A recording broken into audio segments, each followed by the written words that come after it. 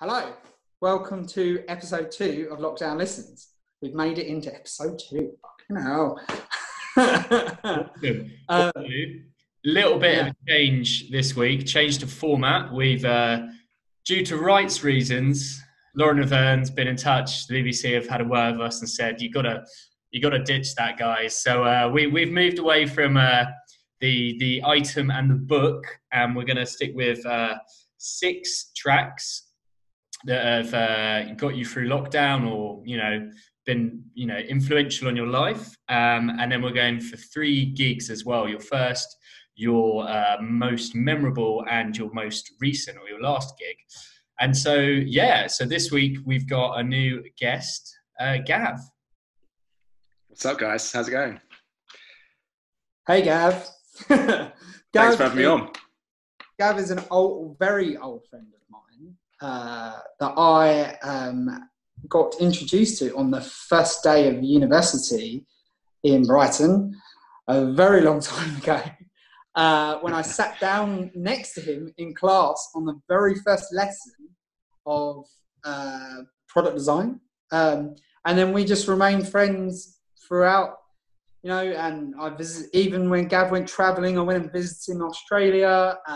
And he stayed at my dad's, who, lives out in Australia.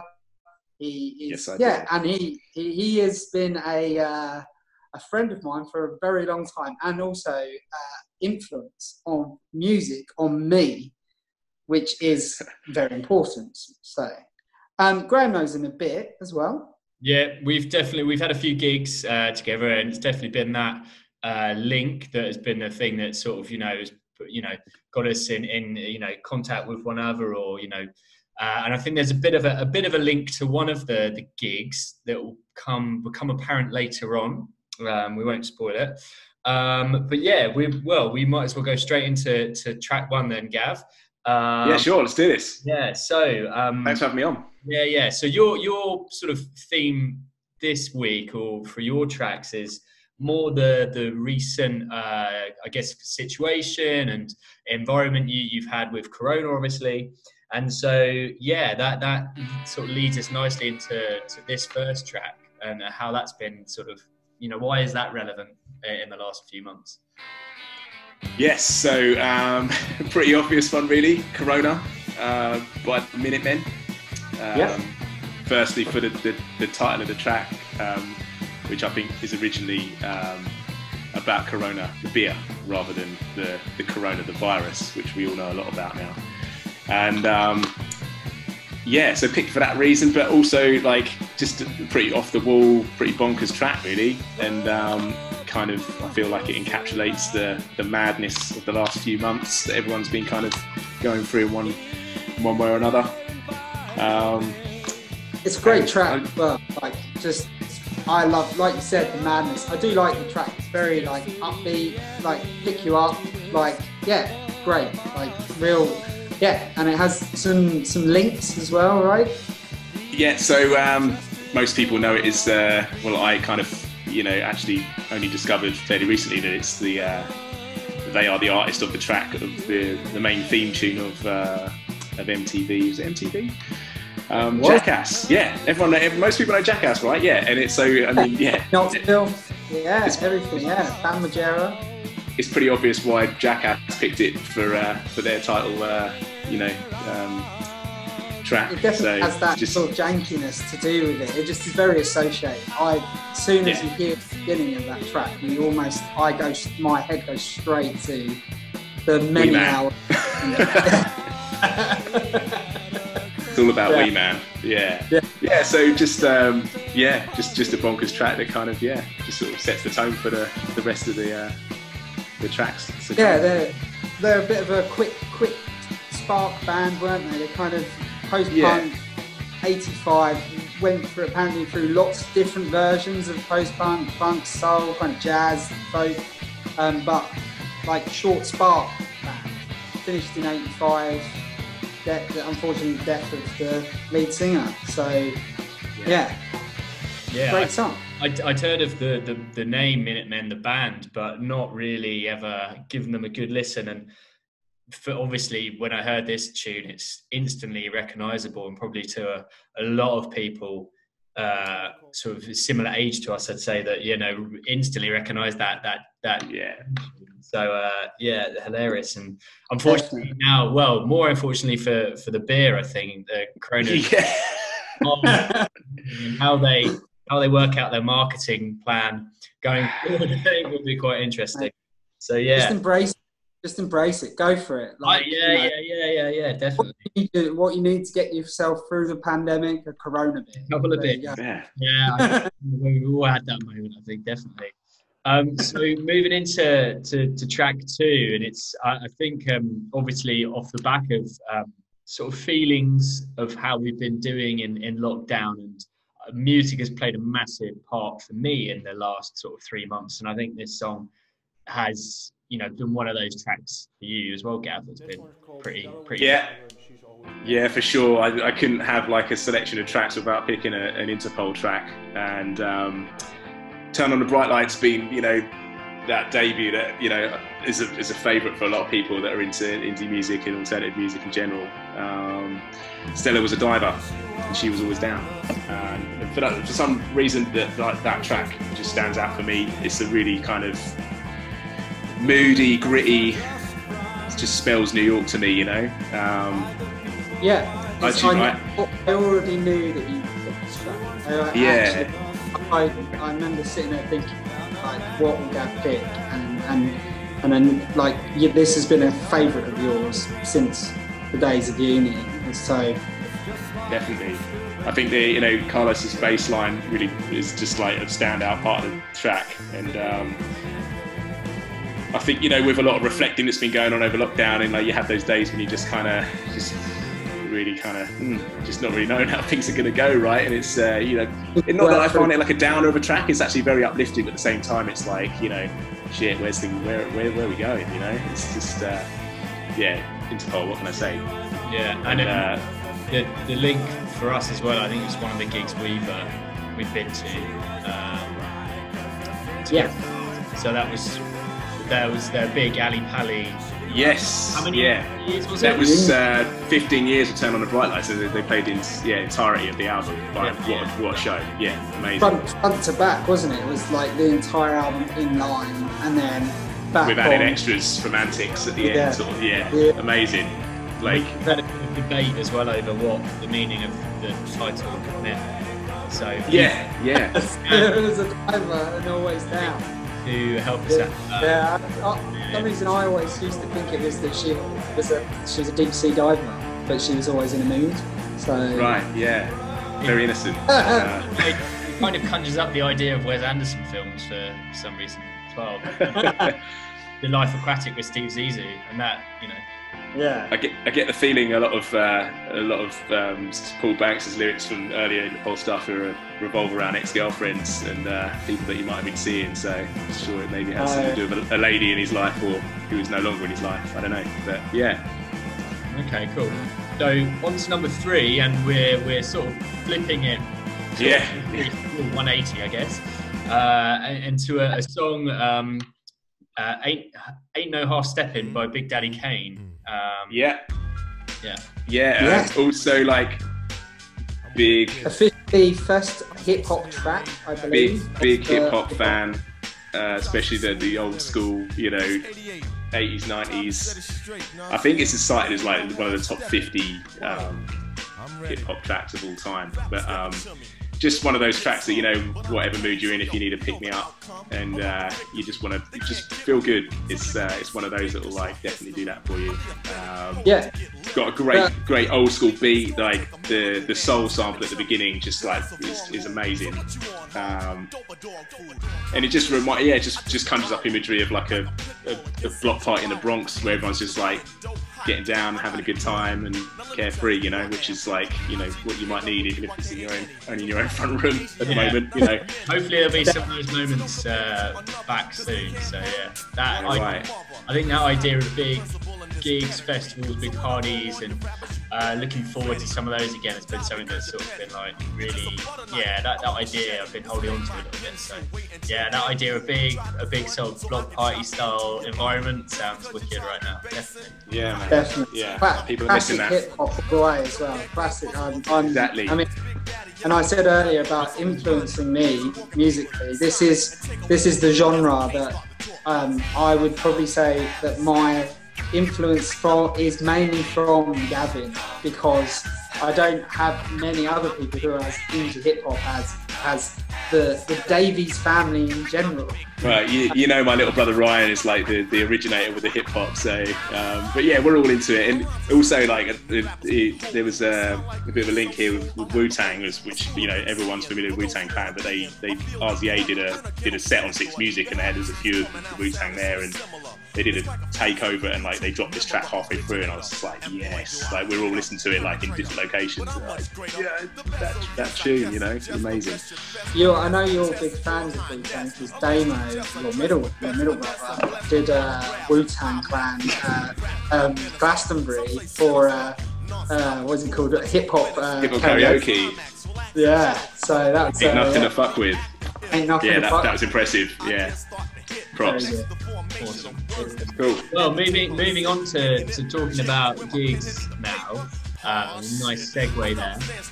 So yeah, run us through. So you've got 3 gigs to tell us about. That's your first one, your most memorable, your most recent. Yeah. So I actually happened to have tickets, stubs, stub and a wristband for 2 of those. First gig. Boom. Silverchair. Excellent. At Shepherd's Bush Empire, 12th of June 2003. Awesome. I mean, mind-blowing first gig to go to. Like, yeah, amazing live bands. I didn't know a whole lot about them. An Aussie friend of mine knew they were in town. He was here, obviously, and we got the tickets on eBay. And he's like, "You're gonna be blown away by this," and it was pretty special. Big Antipodean stronghold in Cebu, so there was a lot of Aussies and Kiwis in the house, and it was just like the crowd was really raucous. You know, standing one minute, on the floor the next, and you were just like moving around the place, and it was amazing. Such a talent, Daniel Johns. How old were you when you went? When was it? In 2003. So like my gigging careers like started pretty late. I think I was probably about 18 at the time. But to be honest, it blows. I'm not going to reveal what. I'm not going to blow. I'm not going to. But that's not that bad. Like, because I'm not going to tell what my first gig was. But is. Yeah, but we should wait until we reveal our first gigs at a later episode. But yeah, I can say this: that your first gig, destroys flying out of the water. So I wouldn't. If I had the sense to go to like decent gigs, like when I was old enough, yeah. So yeah, it was purely based off of my friend's recommendation, and I put my trust in that, and he delivered. And, yeah. Good, great band, mate. I love. We said earlier, like it's Freak. What song? You know.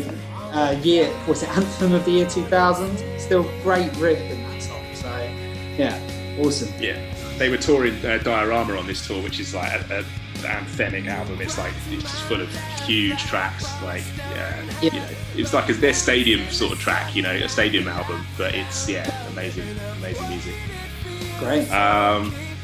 Best gig, hard choice. I've got the wristband. The White Stripes, Rivoli Ballroom in Crofton Park. Same date as my first gig, random, 12th of June 2007. I mean, the White Stripes no longer. You know, I think probably their last club date before they split up because of Meg's anxiety issues. They were no longer after that, and they did one show in Hyde Park the day after. They were here to do a big Hyde Park show. That gig was announced last minute. We went and got the wristbands. We had to travel into London to get them, and then the gig was the next day.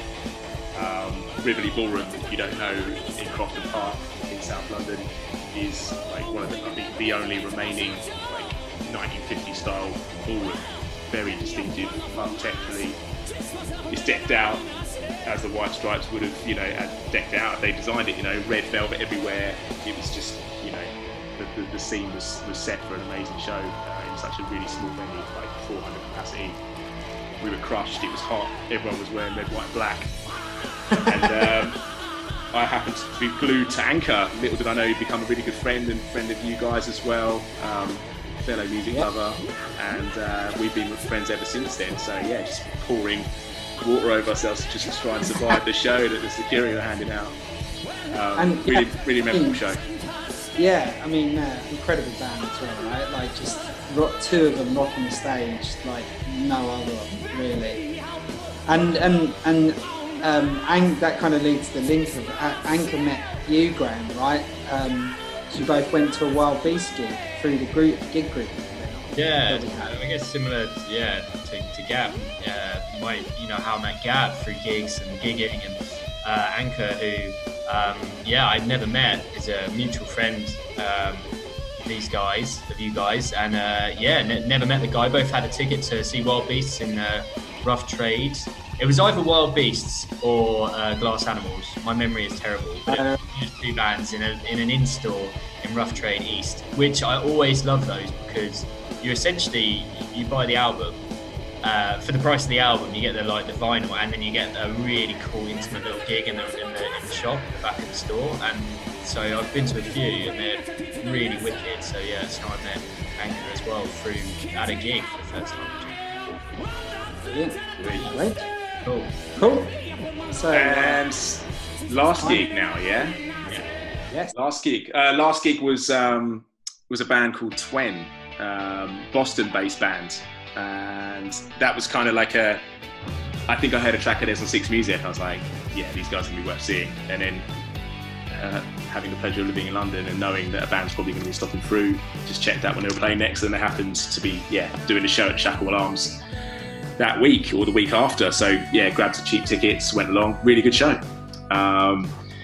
And little did I know, a month and a bit later, there will be no gigs. So yeah, kind of glad I snuck one in there, and just before everything got shut down, Completely. You are really for the closest gig to lockdown. We're trying the closest one, but currently you're a month and a half in. All right. You're number one. I think it can be beaten. We'll see. Yeah. Cool. All right. I'll be in the hot seat for now. Yeah. And then, all right. So back to now moving back to tracks. Your final tracks that have kept you going in lockdown. And this one is, I think, a huge band to many, but to us three, definitely. I was reliving their 1997 Glasgow set the other night. Yeah, right. So yeah, it's Talk Show Host by Radiohead. Yeah. Still beggars belief that it's a B-side to Street Spirit Fade Out. Probably more well known for being on the Romeo and Juliet, Baz Luhrmann's Romeo and Juliet soundtrack.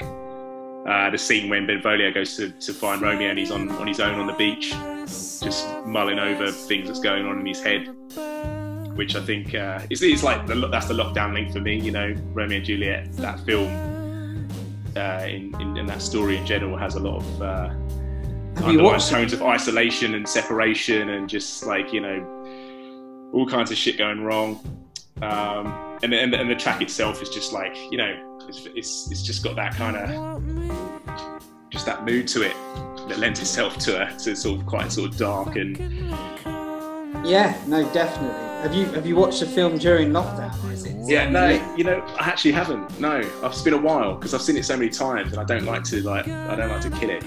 But it is a stunning film, best of Batman's films, and just an amazing interpretation of Shakespeare. It's bonkers when you actually think about that and then actually watch it. It's incredible. But yeah, I mean, it is that track that kind of is morphing into OK Computer, which is the Radiohead's like kind of point of like start point, really then becoming the great band that they are today. This like prolific like career of kind of, you know, morph of music of electronic and indie and art rock and whatever they are. But yeah, great. Totally. Yeah, I think the way that like Phil Selway's drums in this are pretty technical as well. Like it's just, yeah, it's going towards their later material, isn't it? It's like the transition between early Radiohead and what we know them to be now. So. Exactly. That technicality and the kind of just even the formatting of the whole song and how it's put together with the drums and then the guitar and the bass and how it just, it's amazing. So. Totally.